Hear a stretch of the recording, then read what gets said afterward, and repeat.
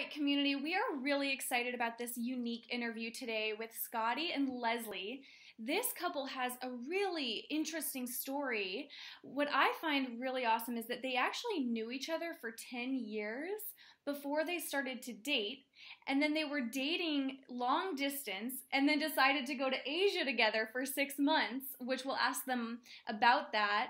And it's really exciting to see what they're creating around inviting couples into adventure and wanderlust and really wearing their love on their sleeve all around the world. And by day, or really for Leslie by night, she's working as a nurse, a night shift, which is amazing. Thank goodness for nurses. Scotty is really an inspiring leader in health and wellness.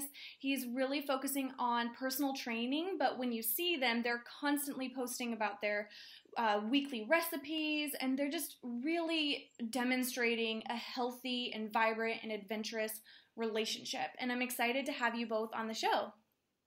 Hello. Hello. We're so excited to be here. We're so happy to be here.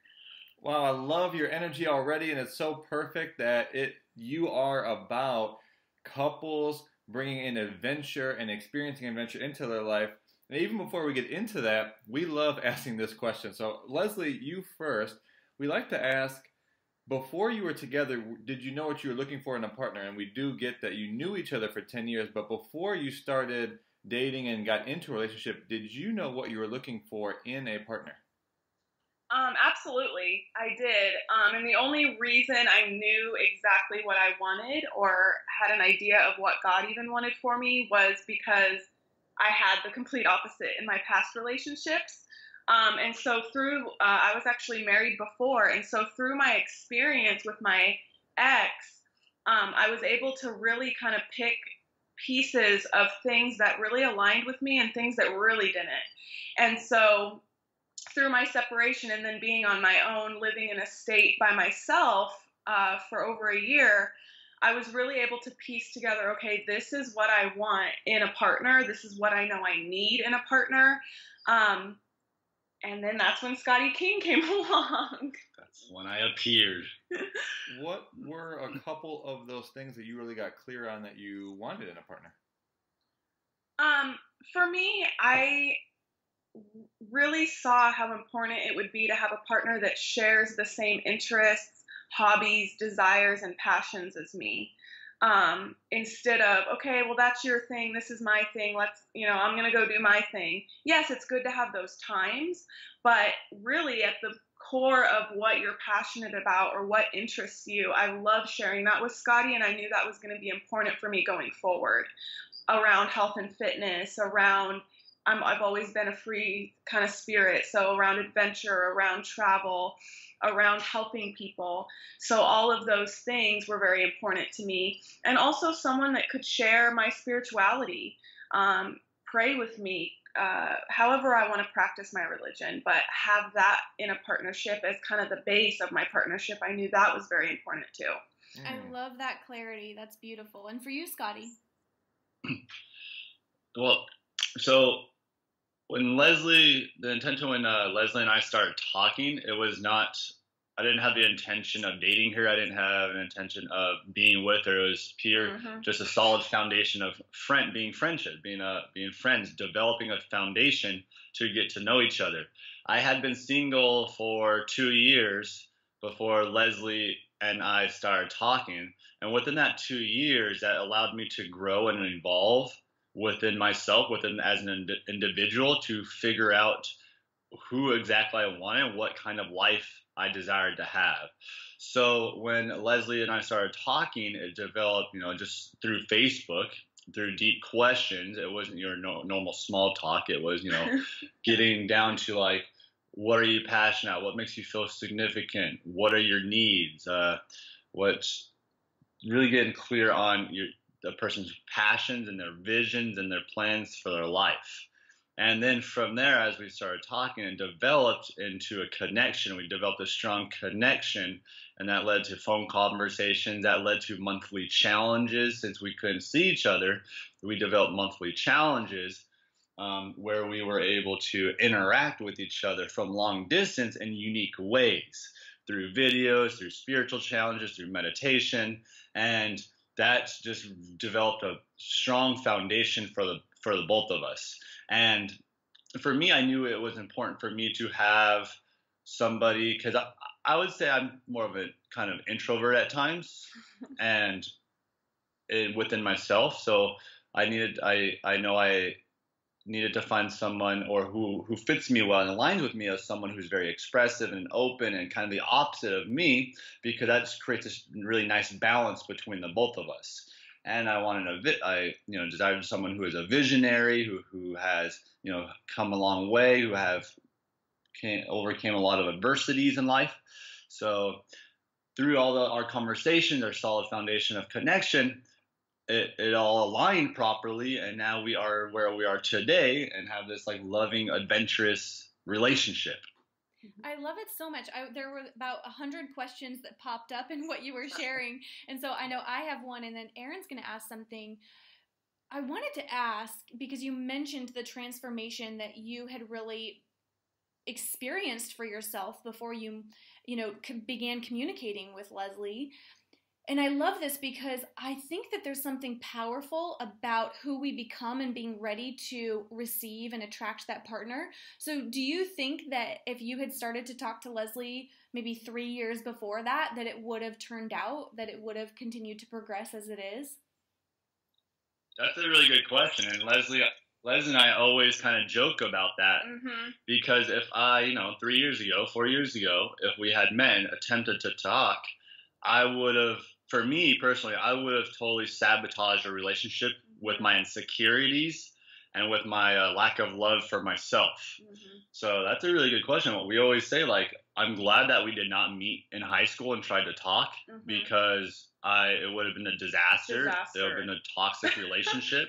We would have fed off of each other in a very negative way. Yeah. So throughout the couple, yeah. I completely agree. Aaron and I say the same thing about us.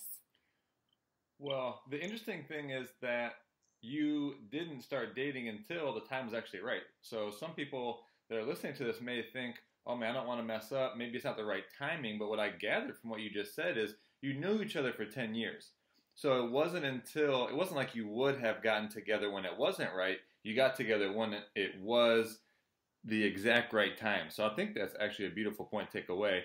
And Leslie, I wanted to ask you a particular question, because we do have a lot of couples that will listen to this and will be long distance. And I absolutely love what you said about creating games. So for couples to take this away, what were some of the challenges that you created to, continue to deepen and grow your relationship and curiosity and adventure while being long distance? Well, I can list a couple. One of them, we did a meditation challenge, and I mean, keep it simple. But what we did was, as individuals, because we were living in separate states, the challenge was to meditate for at least 10 minutes every day. And then at some point throughout the day, shoot a text or a phone call. But he was in school, I was working nights. So shoot a text and share your experience during your meditation. What came up for you, good, bad, whatever you were feeling. And that way I got to kind of see like what was coming up for him without having to have, sometimes it's just not realistic to have 3-hour phone conversations every single day. We have, you have your own individual life when you're separate, living separate. So I was able to really see what was going on in his world. And it was so cool because we went from really not meditating at all in our personal lives, or maybe dabbling in it, to it becoming a part of our everyday practice. So that was really cool. We also did a similar, we did a prayer challenge. Start with meditation and then actually pray to your source. And we would share our prayers, like what we prayed about and kind of what came up for us. So things like that And the third one, there was a third one where we shared videos where we would that's ask right. the That was question. the first one. Yeah. And another really fun one, a creative one that we did, which was actually the first one, once we built this foundation of communicating via messages and text messages and phone calls, we stepped it up by creating videos. So I would ask her a question. Like one that stood out for me was Leslie, that she had asked me was, out of the 5 love languages, what's your love language? And at the time, I didn't know that. So I had to do the research to find out what the 5 love languages were. Then I had an answer in a video of myself saying, what my love languages are and how it's important for me for those needs to be met. So that was really fun because, it's especially when you're new. We were new and I'm nervous to get on a little video or whatever, but that way we were able to see each other and really kind of connect. Yeah. But we both were very busy, so it wasn't ideal for us to always be FaceTiming either. So you have to find what works for you in your life, but not falling into, oh, I'm too busy, I just can't talk, because it was very important to me that I got to know Scotty on a deeper level, even with thousands of miles between us, and it is possible. I love that you said you really wanted to know Scotty on a deeper level, and I think that, some of the people listening, but even people who haven't yet listened to this podcast, who are experiencing long-distance dating, they don't even know that they can get to know someone deeper. Until we're introduced to the world of personal development, transformation, we really only know dating as, so what'd you do today? How was the meeting? Just the day-to-day conversation. So I know that personal development, spiritual development is really an important priority for both of you, but take us back to when that began for you. Like, how did you find those questions ask each other? Because, unless you're introduced to those questions, people don't know to ask that of each other. So where did you find those kind of questions, like, what are your desires? What is your love language? Just where did you find out those ideas for questions? Well, for me personally, I've been through, an ongoing transformation every day since the past 5 years. And how I remember reaching out to Leslie and asking these different unique questions because I truly wanted to get to know her as a friend and to develop a strong foundation through a friendship by getting to know who she is, not what she does, but who she is. Mm-hmm.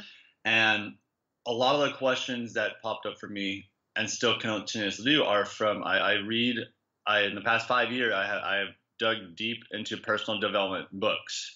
For, past 5 years, I've read a lot of books on a weekly basis that just cause me give me the ability to think outside the box of different questions, of desires, passions, visions, dreams, personalities, characteristics, and traits through just a lot of videos and a lot of books and past experience from who I used to be. I reflect on who I used to be, how I grew up, and who I desire to be.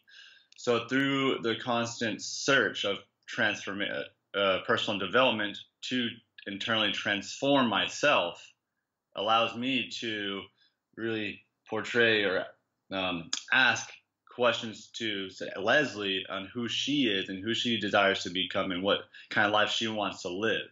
Yeah, Scotty, really quick, some takeaways for the listeners. What are 2 books that come to mind that were some of the most impactful?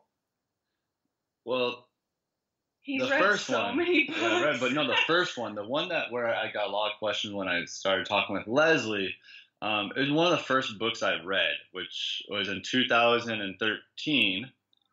2014, as I transferred up to Arizona State University. That one was How to Win Friends and Influence People by Dale Carnegie. I actually read that one 2 or 3 times because I would ride the light rail to school at Tempe, and I would just reread that book because it was at that time of my life, really allowed me to grow and evolve as a person. So How to Win Friends and Influence People. And another one that really stands out to me is a 30-day challenge I did called the book The Secret. There's a movie The Secret, but this book The Secret actually has a 30-day challenge within it where every day you do the challenge and it progresses as each day goes on. And by the end of the 30 days, you've completed this really challenging 30-day program, which opens up your mind and opens up a lot of possibilities. Oh, that's so good. I love the extended challenges too. And it sounds like your relationship has been built a lot on challenges, and not challenges as in things that have come up to limit you, but you actually are always expanding and growing yourself. So I think, Leslie, you had something to say there, but I wanted to jump ahead to now and Leslie ask about adventure, because that's such a huge part of what you both are doing now. So tell me a little bit about what adventure can bring into couples' lives and their experience of their partner. Adventures. Oh, like I just get so excited just hearing that word. Basically, adventure is everything. I mean, I love just watching children. I don't have any children, but anytime I'm out and about at the store, I just love watching children. And if you take a minute to watch children, especially when they're outside and in nature, they are so curious about what's this, what's that, why is this green, why is this like this, or whatever. They touch and they feel and they move. And like, to me, that is adventure. And that is what can be possible for your relationship or your partnership. And this also goes, if you're single, your friendships, your family members, relationships within your family members, relationships within your coworkers. But incorporating that adventurous lifestyle, kind of like we've been talking about the last few minutes with our challenges that we used to do and really digging deeper, that's part of the adventure. Relating it to actual, what you define as adventure. When we were in Asia, it's the same thing. You get curious, you get that nervous feeling when, whenever we were about to go jump off a cliff or go do a canyoneering experience, you get that nervous feeling, you get that excitement, you get that adrenaline, and you just want more and more. And whenever you leave the experience, you leave like empowered, like you just accomplished something and that you're ready for more. So bringing that into a relationship, it's the same thing. There's no difference. Get curious about your partner. Touch, feel, move together, be outside together, connect in different ways. Throw your phone away. I mean, like, get your phone out of the picture and just connect, touch, move. Get nervous. I mean, there's times Scotty will ask me questions where I get a little nervous. Like, he gets kind of deep and maybe I don't want to talk about it, but I always will leave the experience empowered and more connected. I love it so much. And I mean, there's so many transformative lessons I know we can get from you. And I know that our audience will be curious about how you decided to travel in Asia for 6 months. I mean, that's pretty remarkable. I would say that most people would say, oh, there's no way I could travel for 6 months. I have work, I have obligations. So number one, how did you decide to go travel for 6 months? And what were some of the steps you put in place to create the freedom to do that? Go ahead. It's your baby. The trip was your baby. That was what sparked everything. So I had decided last year when I was at ASU, and at the end of, I knew I wanted to travel once I graduated from graduated from Arizona State University. And for the last year of college in 2015 to 2016, I was kind of looking into where I wanted to travel.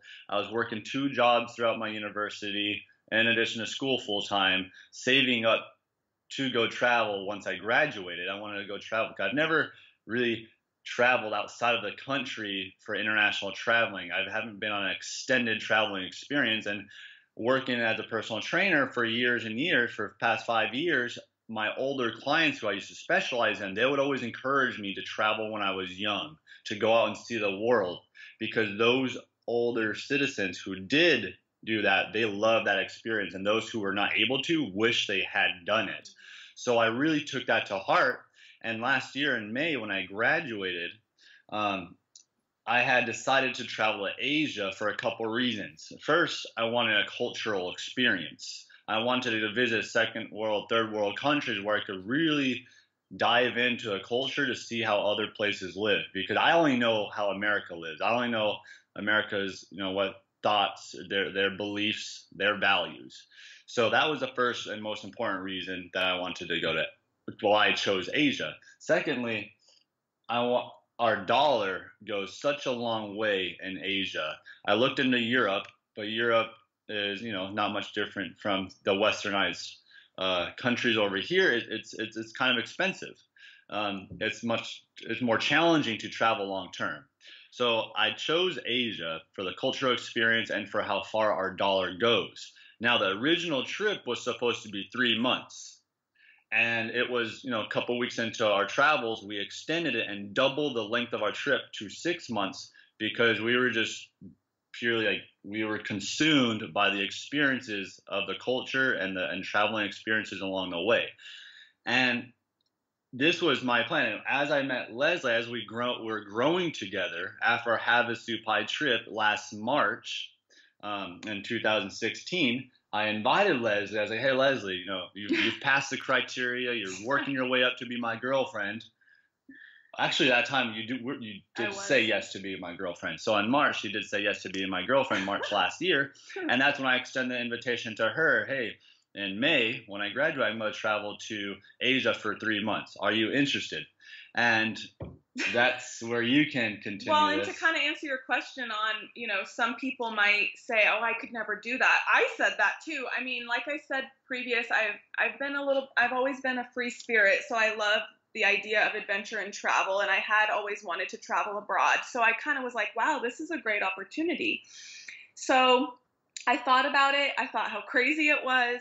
And I told Scotty, my first answer was, okay, I'll do like 2 weeks. 2 weeks is a long time, right? Because in our American society, 2 weeks is a very long time. And then I said, oh, what the heck? I'll do 1 month. Might as well, go big, right?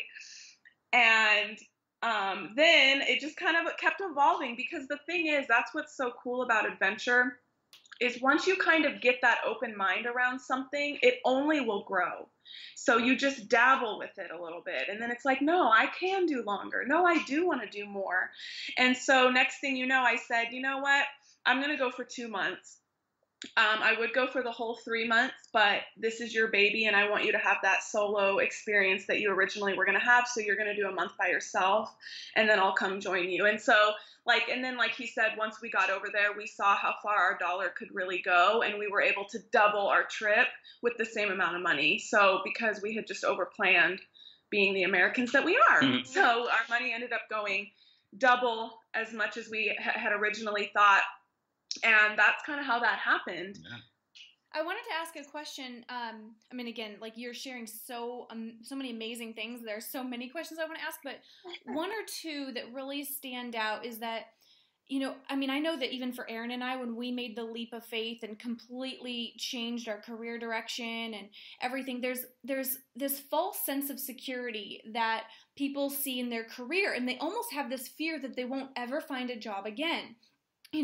I've heard people say, I really feel like I need like 3 or 6 months off, like just to do some reflection, really connect to myself, but I'm afraid I won't get a job again. So can you speak to basically just how really it is easy and possible to get work again?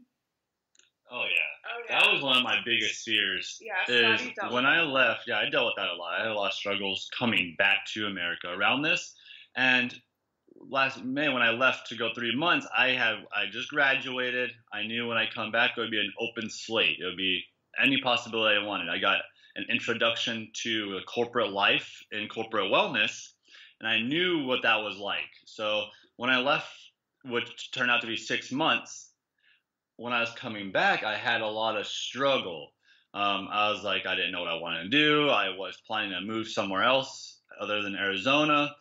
And when I came back to Arizona, I came out with no plans. I didn't even plan a job. I didn't have any plans to work anywhere. But within a few weeks, I was able to find a couple of jobs and a place to live.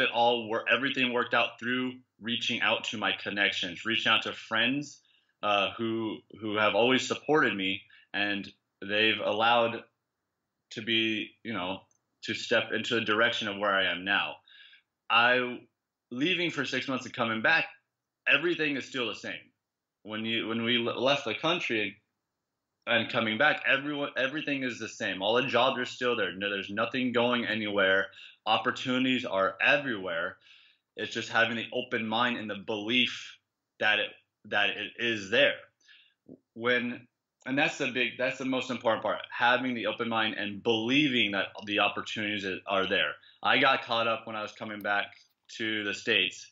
I viewed it from a negative mindset, and I was a little bit more closed off because I was very confused.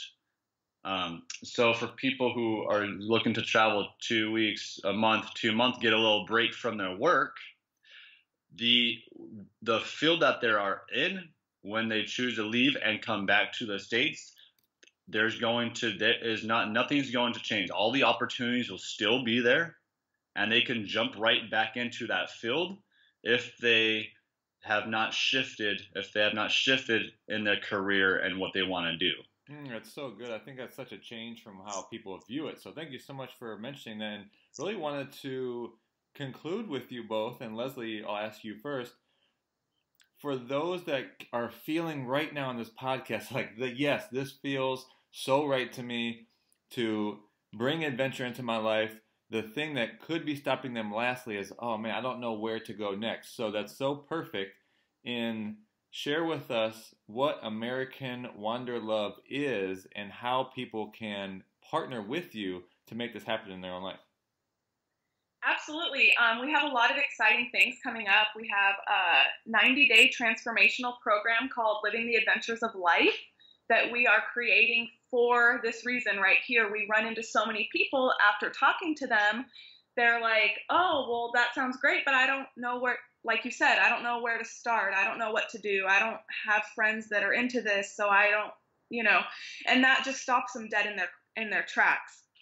So we have seen time and time again after talking to people that a lot of the times, whatever their reason is for why they can't, it's usually something deeper. So they'll say, oh, I can't because of this, or I can't because of that. But really, there's something underneath that they might need to tackle or face before they can have the freedom to go and travel. And also, too, one thing I did want to say is adventure doesn't, like, we think of adventure, we think of travel, adrenaline, exciting, but we really want to bring the adventure, whatever that is for your life.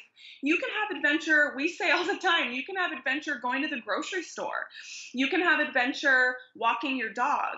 But really, it's more of a mindset and more of a way that your eyes view this world than it is that you have to, you don't have to go to Asia for 6 months to live in a fulfilled, passionate life of love and contribution. Oh. So yeah, that's so beautiful. The mindset, I love it. They don't have to go anywhere to experience adventure. They can do it now. And so, Scotty, where can they find out more about your programs? Where can people see your videos, your blogs, your vlogs, and see all that you're up to? Yes. So we're very active on our Facebook page. Our traveling inspirational adventure page is American Wanderlove, which is both on Facebook and Instagram.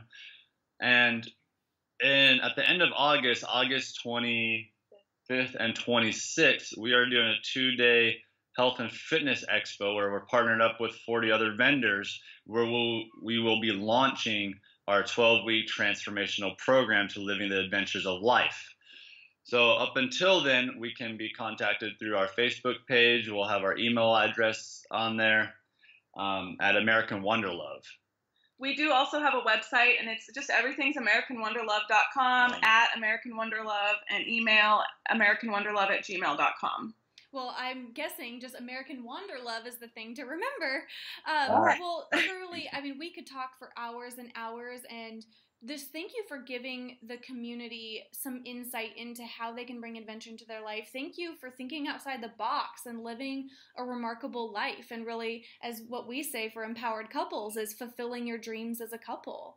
So really, thank you for sharing and being so amazing. And I know that the community will find more out about you. So thank you so much. Thank you. Awesome. Thank you guys for having us on here.